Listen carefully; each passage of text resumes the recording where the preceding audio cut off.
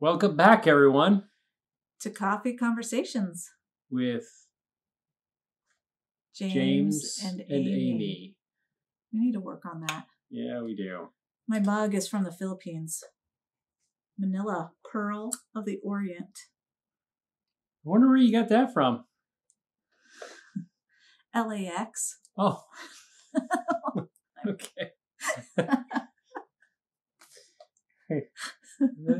That's cool. All right. Yeah. I need to go there and get one myself. I'm kidding. Okay. So today we are going to talk about a new topic. Last time we told a story. Mm-hmm. And today James again is picking the topic. Yeah. So last week, where I work, somebody was leaving and going away. And the guy that's leaving, he really is but he's a man of honor in our view. I'm not going to go into details about that, but before he left, I thought, I really want to bless him when he leaves. And, how do you do that? How do you go about doing that? So what I thought was, I could say blessings, like the typical Western church mantra, blessings. I know. That was kind of mocking. I know. It's just, I'm sorry. I'm not meaning to mock, but you wanted something deeper. I wanted something deeper. I wanted something more substantial. It's almost like if you say, I love you so much without backing it, it's empty. Yeah, I love you. Right? Yeah. Well, you back it. Oh, thanks. Anyways, so I say, and I love you too. Thanks. Well, that was a close one. You could have said thank you. Thank you. I said, and I told him this, and it was, this is the weird part, it was in front of people. And I'm not going to mention names or anything like that, but I said, may wisdom go before you and may honor follow you wherever you go in your future. And it was like, wow, I don't think people ever heard anything like that spoken to anybody. And it really dawned on me how we as Christians can bless other people by our words. I always think that, we're really, Jason's always saying, tell people about Jesus, tell people about Jesus, tell people about Jesus. And rightfully so, and that's true. And I'm not belittling that at all, but part of our mission as Christians is not just to speak the gospel, but to live the gospel. And I think it's a third. Speaking is a third of the gospel.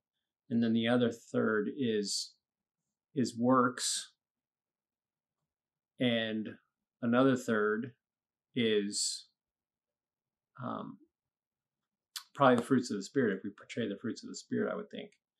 Anyways, so that's our conversation tonight. Blessings. What does it mean to bless? And we only have 10 minutes. It's not going to be long. What does it mean to curse? Can Christians curse? And does that carry any weight? And does that mean swear words?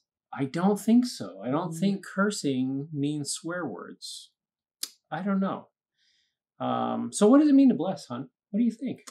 Well, I think of when the Bible talks about building each other up in Christ and speaking to edifying the body, that's part of it, because nobody likes to be taken down, cut down. In fact, just today I was talking with a couple other ladies, not today, just the other day.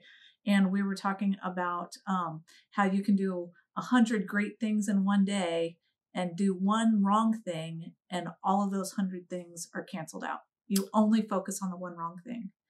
And I feel like our speech and speaking blessings and speaking with respect and honor is a part of edifying the body and not cursing the body. Well, what does it mean? What does the word blessing or to bless in the Bible mean? Have you looked it up? Well, I mean, there's lots of places where, fathers bless their sons. Yeah, so what does that mean? It's almost like they're passing on something to them. Well, I happened to look it up. Well, what does it mean, James? That was a test. That was a test. Failed. No, I'm just kidding, sweetie. I know what it means. What does it mean? Webster Dictionary. No, I'm just That kidding. doesn't count. You go. And Todd would verify that, Mr. Greek and Hebrew. He would say, no, you're wrong, Amy. There's many forms of the words bless, blessing, blessings. And to bless carries a connotation of to praise, to adore, to make great. Even which what I found was interesting, blessings can have the connotation or the meaning of to cause to have peace, which is mind-blowing if you think about it, because you hear Jesus say, blessed are the peacemakers. So blessed are those who cause blessing, which is pretty interesting. So that's just not an option for us Christians to bless people. I think, watching people's response to what I said to this man really signifies how much the world is flying upside down, like Dallas Willard would say, and that we as Christians need to bring it up right side up. Because sooner or later, if you're flying upside down and you think you're going up, up, up, you're just going down, down, down. And you're going to hit the ground. And you're going to hit the ground. Yeah. Which isn't where you want. So it's interesting to note that, like, the word blessing or blessed, I didn't even look up blessed. Blessing is found in over 170 verses and over some form 300 times in all the Bible. So it carries a lot of weight. And remember, Esau was really ticked off for his birthright, which was essentially a blessing. So what's the big deal? And it doesn't seem like we do it too much in America. We probably curse more than anything. Oh, we probably do. Yeah, boy, I tell you what. So, I mean, what would it look like if we as Christians to our neighbors, to our friends, to our coworkers gave more precise blessings on them?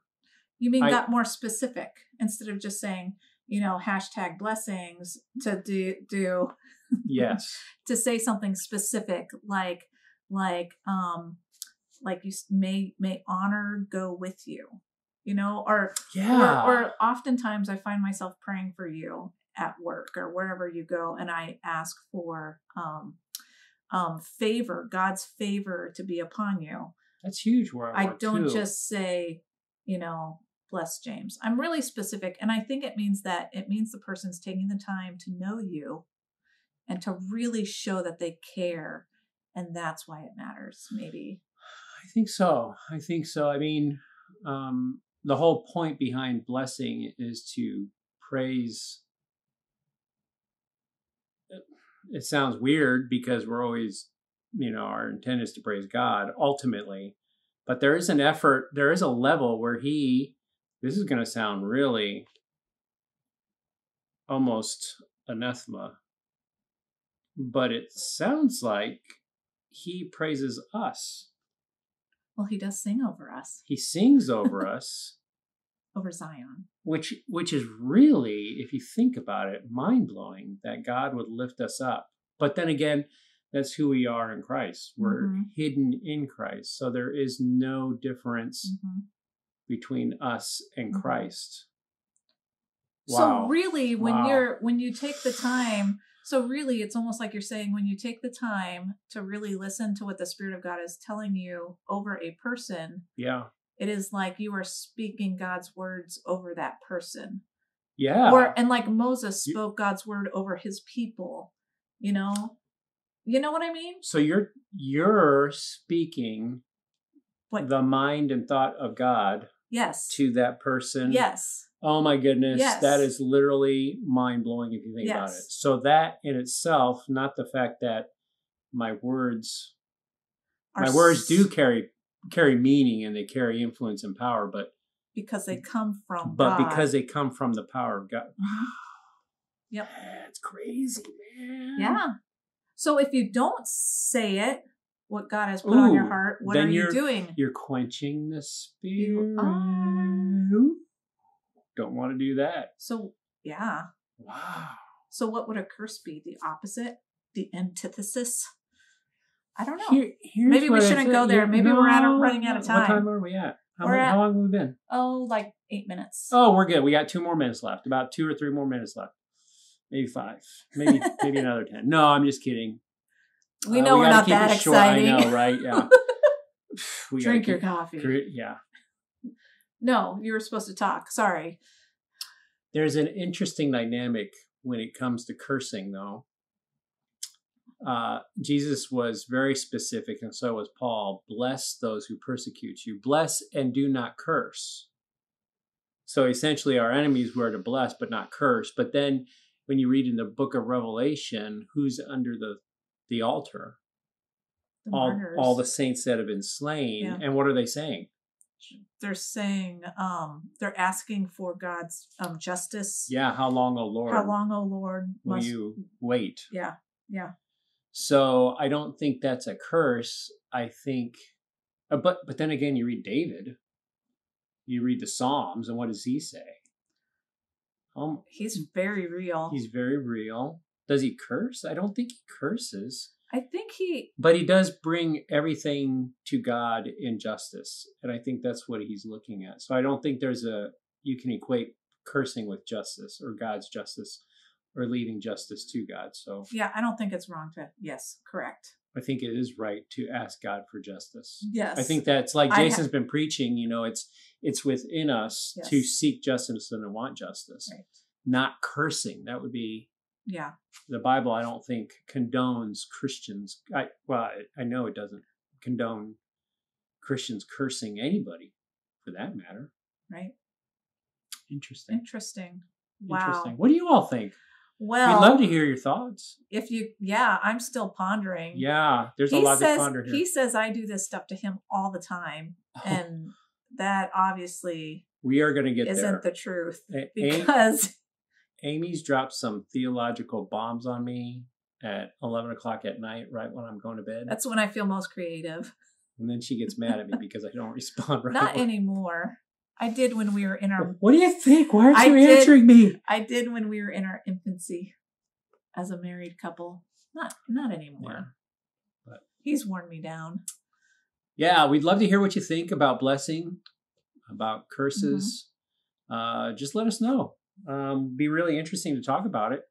And, if you guys want us to talk a little bit more about it, I guess we could. But next week, I think we're going to throw something controversial out there for you guys. Ooh. Something that Amy and I have had large and long and strong conversations about.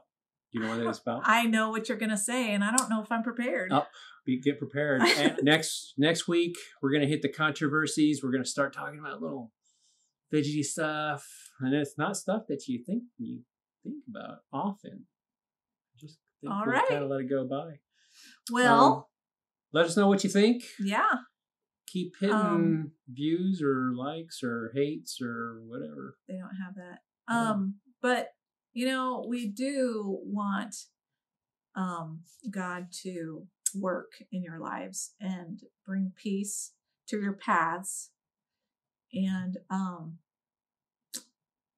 yeah. So I was just thinking about when you were talking about blessing, how to end this with a blessing over whom might watch this.